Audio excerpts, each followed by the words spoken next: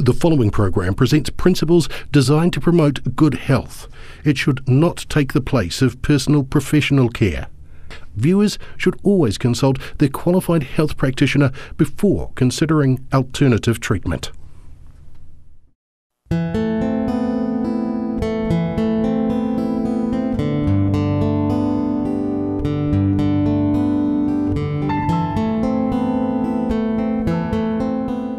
To have a look at cholesterol because there's a lot of really misinformation about cholesterol. So with cholesterol, 80% of the cholesterol that the liver makes is made from glucose, and 20% of the cholesterol that the body makes is made from fat. You see that equation? It's not the butter on the bread, it's the bread under the butter that's the problem. And last night we looked at the dangers of wheat and how when the wheat was hybridized in the 1950s, it produced a type of wheat that is very difficult for the body to handle. Now last night we looked at how it gets the blood sugar level up higher than even sugar because of the type of starch that was created in the hybridization process. And in a minute I'm going to show you the gluten and how it actually affects the function of the heart. But first of all we'll look at cholesterol. Now there are two types of cholesterol. Two main types. There's high density lipoprotein called HDL, and LDL is the low density lipoprotein. So let me draw a heart vessel here and show you what's happening in the heart, because HDL and LDL, they're like the maintenance team on the blood vessels in the body, and HDL's role is to carry away excess cholesterol, so it's called the carrier, whereas LDL, it's the repairer and the rebuilder. That's its role in the body. So when you consider that LDL is the repairer and the rebuilder, where are you going to find LDL? You'll find LDL wherever there's a need for repair, wherever there's a need for rebuilding. So the two different types of cholesterol are high density lipoprotein, HDL, and low density lipoprotein. Because of its low density, LDL is always found on the edge of the blood vessel. And because of its high density lipoprotein is always found in the middle. That's where you'll find the two different types of cholesterol. Now let's say a person is a smoker, 4,000 chemicals in one cigarette, and that can cause damage in the arterial wall. So the chemicals in cigarettes can cause a hole in the arterial wall. Mercury, it's a neurotoxin. It can cause a hole to be made in the arterial wall. Yeast or mould in the blood can cause a hole to be made in the wall. And if the person's on a high wheat, high sugar, high alcohol diet, feeding the yeast, can you see what's happening? What's going to plug up the hole in the arterial wall? LDL. LDL plugs it up. Remember what LDL is? The repairer and the rebuilder. It'll plug up the hole. That's what it does. Now what's supposed to happen is the person's supposed to stop smoking, the person's supposed to get out of the mouldy house, the person's supposed to get the mercury fillings out of their mouth, or instead of having tuna and salad for lunch they have hummus or lentil burgers and salad for lunch. The person's supposed to stop smoking and drinking and high wheat, high sugar. And at the same time, that's a person's supposed to be eating highly nourishing food. So where's your fibre? All your plant food, plant-based have fibre, your whole foods. Where's your protein? Your protein is found in your legumes, your lentils, chickpeas, lima beans, tofu. only if it's organic, nuts and seeds. And where's your fats? Your nuts and your seeds, and also your coconut oils, your olive oils. When a person is eating those nutrients, the body can heal the whole. Can you see that? All those nutrients basically are all the building materials that the body needs to heal the whole. And then HDL comes along and takes away the excess cholesterol. Can you see how these two work together in maintaining the arterial wall? And often LDL is blamed as the bad cholesterol. The body doesn't make anything bad. No, they work together in maintaining arterial strength. Because if nothing plugs up the hole, the blood can leak into the tissues and we can die. What an amazing body that God gave us. But do you know what's happening with many people? Many people don't realise what the smoking's doing to them, or the drinking, or the wheat, or the sugar, or the mouldy house, or the mercury fillings in their mouth. Many are sick through ignorance. So they continue. And the person's so busy they don't have time to cook the lentils, and all they've got time for is cereal, or the quick sandwich for lunch, or the quick pasta 2-minute noodles for tea. And so they don't have the nourishment needed to repair the whole. Not just plug it up like LDL, to actually repair it so HDL can be taken away. And so what's happening in the arterial wall? It's building up and up and up and up and up and up. So what's happening in the arteries? It's called atherosclerosis or arteriosclerosis. When I worked as a psychiatric nurse for 18 months, I worked in the operating theatre, and we would do basic surgical procedures on psych patients. And we did a bypass one day.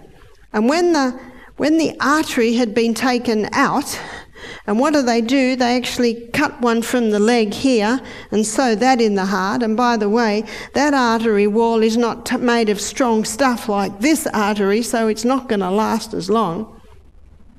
And the surgeon got the artery that had been cut out, and he got like tweezers, and he started to pull the white gristle out of the artery. And we look at that white gristle and we go, oh, that cholesterol's bad. But you know what is never addressed? Why is it there? Why is it there? And you know, some people don't have any build-up on their arteries. Why do some do and why do some don't? Newton's third law of motion states that to every action there is an equal and an opposite reaction. There is always a reason. And so what people are told, it's the fat. Yeah? It's the fat. It's not the fat. In fact, every muscle, every cell in the body needs fat. The brain is the fattiest organ in the body. About a year ago, Time magazine did an article on fat. Front page of Time magazine, little curl of butter, and it said, fat. No, it said butter. Why we were wrong on the fat. And it was about a 6-page article, and it addressed all the research that had been done or quoted in the 80s, saying fat was bad, showing that all this research was flawed research. It's not the fat. Fat is not the problem. And when someone has a heart attack, or someone has a bit of a build-up and a potential to heart attack, what do they put on? Cholesterol-lowering medication, yeah? Well, your liver is the organ that makes cholesterol. And what this medication does, two of the most popular are Lipitor and Crestor, they block the pathway in the liver that the liver uses to make cholesterol, thus stopping the body making so much cholesterol. But that pathway is also the pathway that the liver uses to make coenzyme Q10. Have you heard of coenzyme Q10? That's your heart protective enzyme. So someone has a heart attack, goes on cholesterol-lowering medication to prevent a heart attack, they can actually be increasing the risk of heart attack. There is no research to show that Crestor and Lipitor prevent heart disease. Did you know that? There's even a book called The Human Cost of Lipitor. Let me tell you the side effects of Lipitor. Muscle wasting, interested?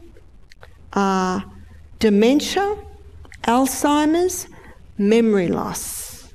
And they've added another one to that now, breast cancer, because it's from cholesterol that all our hormones are made. In fact, if cholesterol levels go too low, that person's going to be vitamin D deficient, and there are 2,500 receptor sites on the DNA for vitamin D. Body can't function without vitamin D, and vitamin D is made from cholesterol. Sex and stress hormones can't be made properly if you don't have enough cholesterol. Too low cholesterol is just as dangerous as too high. I've had guests say to me, well, my husband's on Lipitor and his memory's gone. I don't know anyone who's interested in muscle loss, memory loss, or Alzheimer's or dementia. Are you? And you can actually very safely come off cholesterol-lowering medication immediately with no ramifications. It is not proven to prevent heart disease. It's a non-issue. What causes heart disease? Absolutely the build-up in the artery. But why is the build-up there? It's because of the high sugar, high wheat, high alcohol diet. It's because of the lifestyle, basically, that many are doing today. It's a whole lot of little things that are causing this. So, another no is not fat, but it's wheat. Why wheat? Well, when the hybridization process of making the wheat, the gluten or protein structure of wheat was changed. So originally, wheat was Encorn. No, I don't think that I should be there. I think that I should be there. Encorn wheat, that was the original wheat, and it had a very fragile structure. And that fragile protein or gluten structure means very easy to be broken down, so easy to be broken down in the grind, in the cooking, in the chewing, in your digestive enzymes. And it is not sure when, but a few thousand years ago, there was a field hybrid with another wild grass that produced emmer wheat. And emmer wheat is not quite as fragile, but it is still fairly fragile. And it is the emmer wheat that went through the intensive crossbreeding. So the hybridized wheat that was hybridized in the 50s went worldwide in the 70s. So by the 1990s, in New Zealand, in Australia, in America, every pasta, every wheat, every cereal, every donut, cake, etc., is made of the hybridized wheat. And that structure of that hybridized wheat is incredibly complex. Very difficult for the gut to break down. And you look at the timeline, 1990s, well established, that's when all the gluten intolerance, gluten sensitivity, gluten intolerance to the point of celiac. Celiac can't even touch it. Gluten intolerant, really, they should only have it once in a blue moon. Gluten sensitive, they can probably have a slice of bread or wheat. So basically, gluten sensitive, gluten intolerant, and gluten intolerant to the point of celiac basically is just describing the intensity of the intolerance. Can you still buy the original? You can buy spelt and you can buy kamut. And spelt and kamut have the same structure of the emmer. So you can still buy that. You can still buy spelt and kamut. You can buy it as pasta, you can buy it as bread. Celiac, who are severe intolerance, often they can't even handle the spelt or the kamut. but often gluten sensitive or gluten intolerant can. Now, if that hybridised wheat was made into a sourdough bread, because of the culturing process, it breaks down the gluten structure to make it a little bit more fragile. And if spelt is made into sourdough bread, it can bring it back to that original structure of the Enkhorn wheat. Now, if someone eats wheat and they have an intolerance to it, do you know it can get that blood pressure up? So blood pressure can be caused by wheat. So how do you know what you are? I've got a challenge for you. Stop it for 2 months, see what happens. Well, what will we eat? Well, you can buy some very nice spelt and kamut breads in New Zealand. Go to your health food shop. You can buy gluten-free pastas.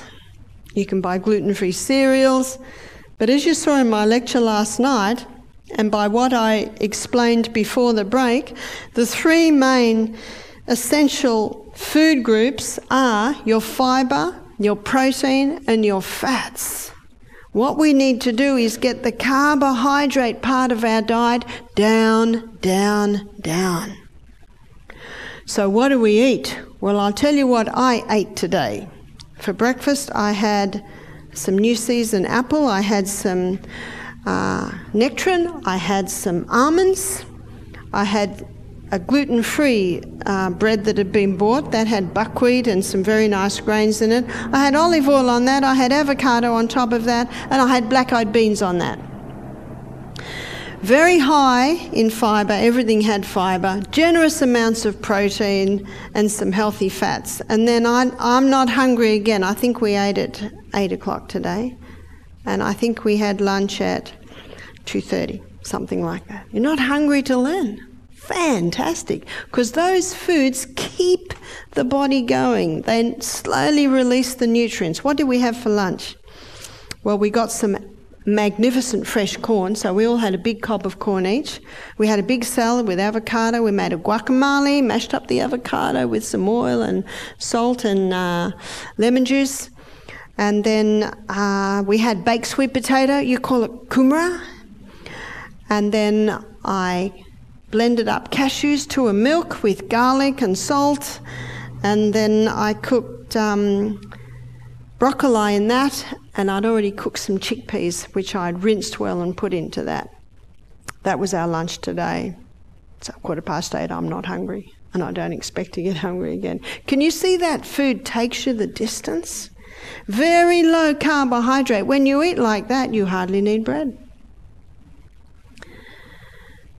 So no caffeine, no wheat, and no refined sugar. Refined sugar is dangerous. It clogs up the arteries. It makes the blood very, very sticky. And you can get so many delicious sweeteners like honey and maple syrup and even the coconut sugars. There's no need to go to the refined sugar. Alcohol is bad news on the heart. And tobacco. They must stop if you want heart health, keeping the heart with all diligence. And number 4, sorry, we've done number 4, this is number 5, is high fibre. All your plant-based foods are high fibre. Generous amounts of protein. And your healthy fats. Now, there are 2 herbs that work very well in strengthening the heart, and you may have heard of this herb. It's number 6 we're up to. It's the hawthorn berry.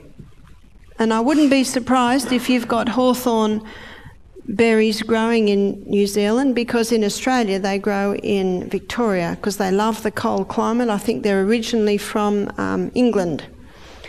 And because the English came here, I wouldn't be surprised if they bought the hawthorn berry.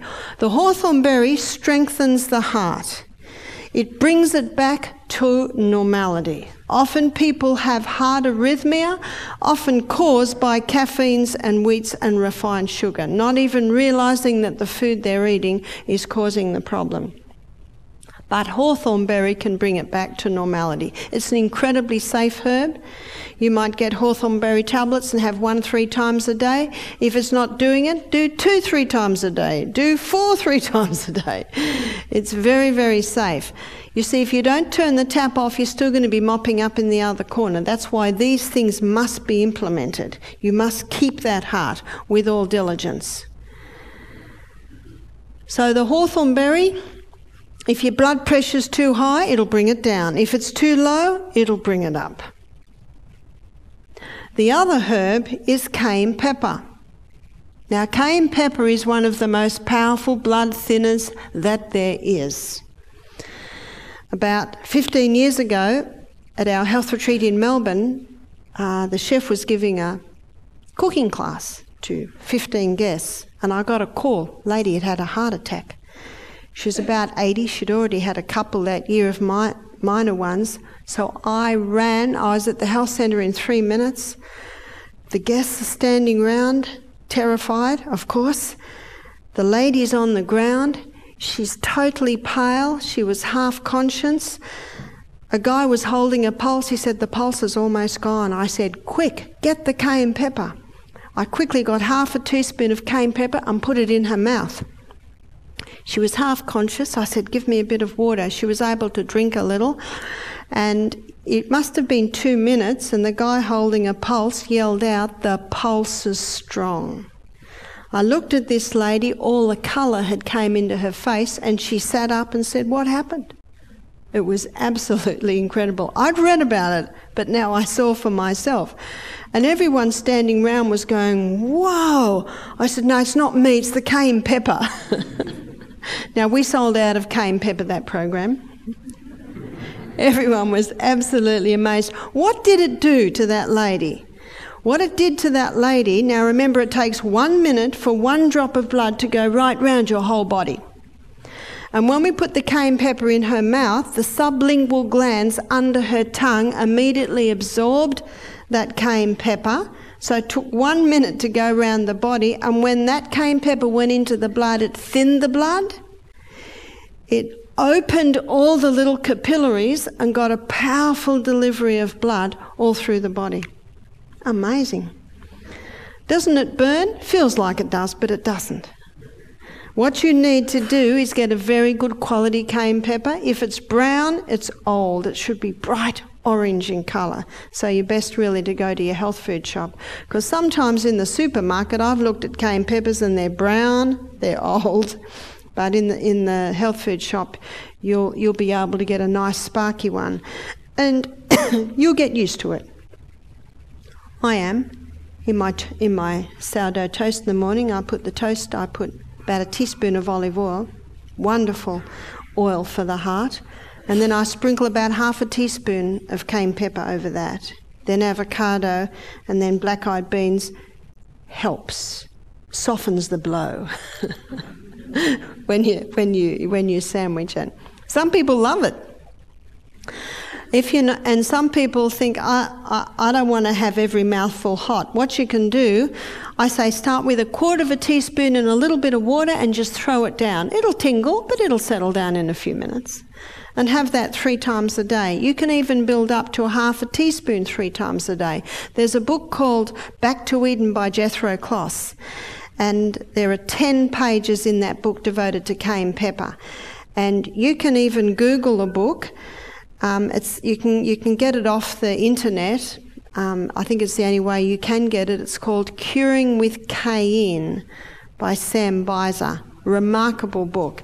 This guy claims that cayenne pepper can even rebuild heart muscle. That's quite incredible, isn't it?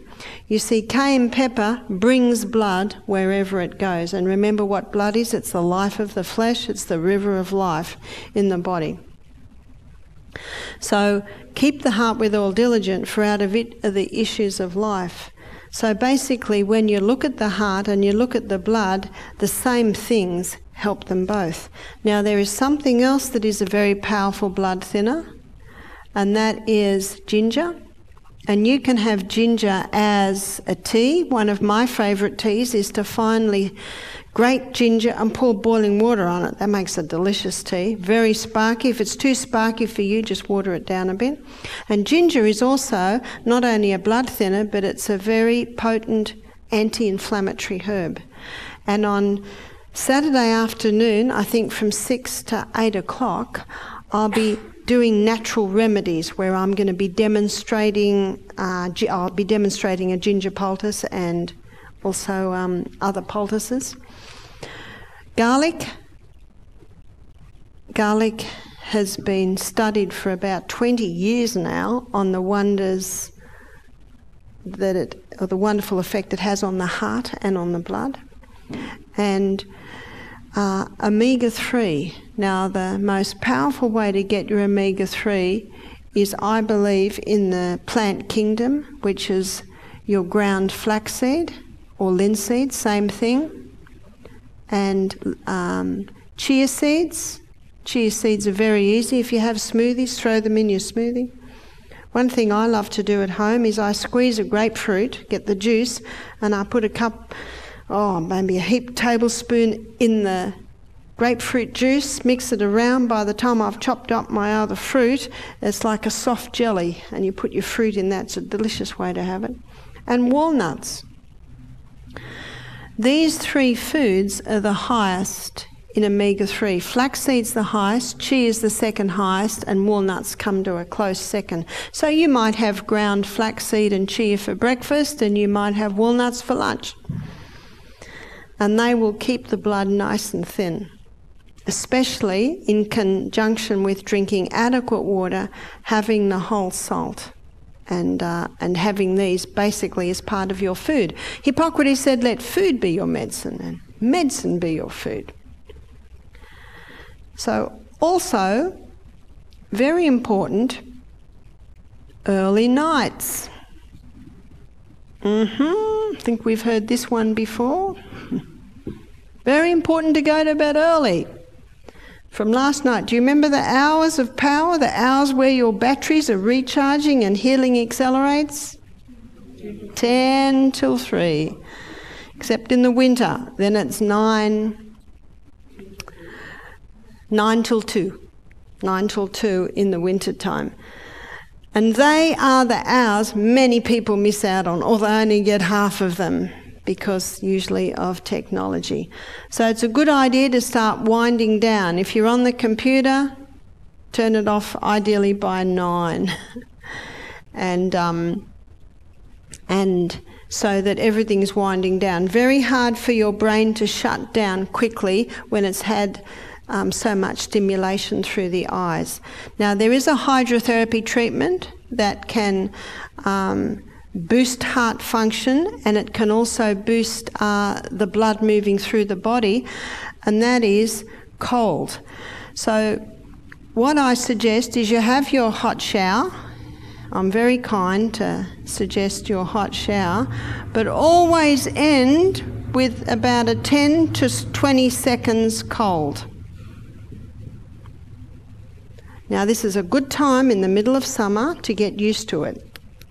And you watch, if you can start to get into the habit of that, if you find the cold hard, turn the hot up uncomfortably hot, and then you almost welcome the cold. Now, I've been having it here, and yes, your cold is very cold, but it won't hurt you. It is a fantastic tonic. And remember, you're so hot and steamy that and you can run round and round in the shower. And just think of Amelia and I diving in our creek. I'm not asking you to do that. Just have a quick cold shower after every hot. It's one of the best tonic effects. See, what the hot does, it starts the stimulates the movement of the blood through the body, but after about 5 minutes, it starts to slow down a little bit. And if you turn your hot shower off and go out into cool air, you can chill. But if you have your hot shower, end it with cold, that'll wake you up. In fact, a young man said to me one day, I was getting a bit concerned because he was having a coffee every morning.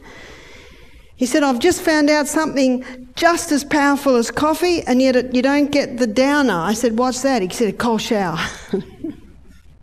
That'll wake you up. And you might go like this. Don't worry about that. It's a wonderful tonic, and you get used to it. You'll get used to it. Just like the cayenne pepper, you'll get used to it. Just like feeling like you're dying in the interval training, you'll get used to it.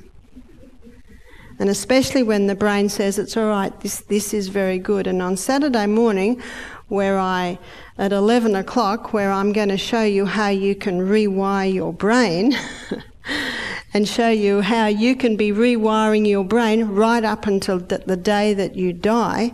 So if you start implementing this right away, you'll be already starting the rewiring process. That is how you keep the heart with all diligence for out of the issues of life. And that doesn't cost a lot of money, does it? In fact, with most people, it's just some little adjustments in a few areas. So you can have salt and pepper on the table. I have salt and pepper. In fact, I travel with salt and pepper. It's my little shaky bottle of Celtic salt and the cayenne pepper. And then if someone has a heart attack on the plane, I'm all ready, aren't I? They might lock me up if they see what I do, though. Are there any questions as we close? Yes? Rewiring the brain, Saturday, 11 o'clock. What's the duration? It'll be 1 hour. Yes? Himalayan rock salt. Good question. Is Himalayan rock salt as good as Celtic salt? Himalayan rock salt does have 82 minerals, which is fantastic, but the Celtic salt has more magnesium. So they are both very good. I personally like the Celtic salt. Not as much as it does have. It does get moist, which is fantastic. When your salt gets moist, you know what you think? Great, it's got lots of magnesium in it, but not quite as much as the Celtic. But it certainly still does have some magnesiums in it. Yes? How do you spell literature? And can you describe the name? Sure. Lipitor, the side effects of Lipitor. You can go to the web and you can put in Lipitor and it'll put the side effects up for you, which is memory loss, Alzheimer's, dementia, muscle wasting and breast cancer. Well, when the muscles waste, they ache. That is true. So aching is one of the signs. It is a cholesterol-lowering medication. No. You have to get a script for that one. Yes? Baking soda. Baking soda. Is that supposed to be good for you? No. Tomorrow night we're going to look at the acid alkaline, and baking soda is probably one of the most alkalizing substance there is. But if you take baking soda by mouth, it'll just neutralise your stomach acid, because that's the only part in the body that should be acid, is the stomach. Now, Dr. Tullio Simoncini, he's an Italian oncologist that has been injecting sodium bicarbonate solution straight into cancers, and the cancers are gone. They can't survive in the alkaline environment. So unless you're a doctor and can inject the sodium bicarbonate solution, which of course we can't. But at our health retreat, when people come to us wanting help with cancer, we do sodium bicarbonate wraps. So it's a quite intense treatment. We use about 2 kilos of sodium bicarb, 5 litres of water. We duck towels in it and wrap the body in that. So sodium bicarb does have a place. Internally, I would only get someone to take it if they had stomach cancer. And I would only advise it, say, first thing in the morning and last thing at night when there's no food in there. So that's a specific there. And you can put sodium bicarb, of course, on the skin. Any other? Yes? What about caffeine-free coffee? The caffeine is not there, and often it's been extracted with chemicals, which means you've got chemical residue in there, and you've also got a few other chemicals still in there. So it's not really the best option. You had a question up the back?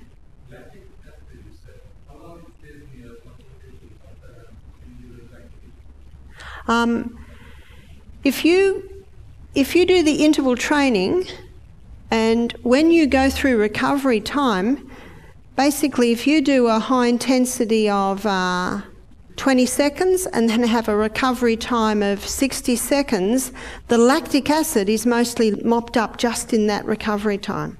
And that's why the interval training is so effective. But if you don't have the recovery time, it certainly can hang around. Yeah? Instead of Lipitor, which helps to remove the clogging of the arteries, or the cholesterol, no. Well, all the Lipitor does is stop the liver making cholesterol. So the Lipitor does not clean up the arteries. No, so once you've got clogged arteries, the option then is to either have the arteries swapped with something from the legs. No, it's not. I've got some excellent news. Say someone has 80% occlusion of their arteries, and we've had guests do this. If they implement this and the blood thinners, that can all be taken away, because remember, that's your HDL role, is to actually take that excess away. Yep, all it needs is the right condition. Now, it won't happen overnight. Depending how clogged it is, it will take it away. You've got 7 there as key blood thinning natural ingredients. But of course, things like warfarin or aspirin are also medicinally. Now, warfarin is rat poison. You're probably aware of that. It causes the rats to bleed to death. But they don't give enough to humans to make them bleed to death. The side effects of that are pretty scary. And warfarin only thins the blood. Warfarin will not take this build-up away. Aspirin supposedly thins the blood, but research is coming out now that it's also causing brain bleeds. Now, you know what brain bleeds can lead to is Alzheimer's. So there is no need to take warfarin and there is no need to take aspirin. We've had quite a lot of guests come off those, implement this with fantastic results. There is a formula, and if you abide by it, the body works, yes? Are there any good supplements to replace the medications? Probably the only thing that I would add to that, and we'll put it on a 10, is magnesium. And magnesium citrate is the most absorbable form of magnesium. But if you're having your whole salt, you're getting magnesium there, and the natural form of magnesium is found in your dark green leafy vegetables. Now remember, when you cook vegetables, you do not lose the minerals. You only lose the minerals if you throw the water away that they've been cooked in. Yes? Turmeric's excellent anti-inflammatory. So I probably would advise turmeric, supplementing with turmeric more for arthritis to get the inflammation down. Yes? What do you think about frozen vegetables? Frozen vegetables.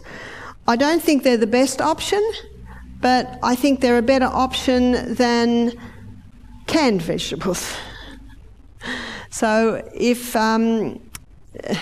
I would advise having mostly fresh, but frozen probably is your second best.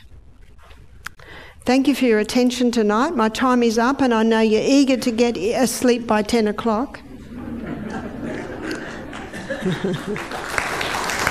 Thank you. And I look forward to seeing you tomorrow night, where we have a look at the acid-alkaline balance in the body.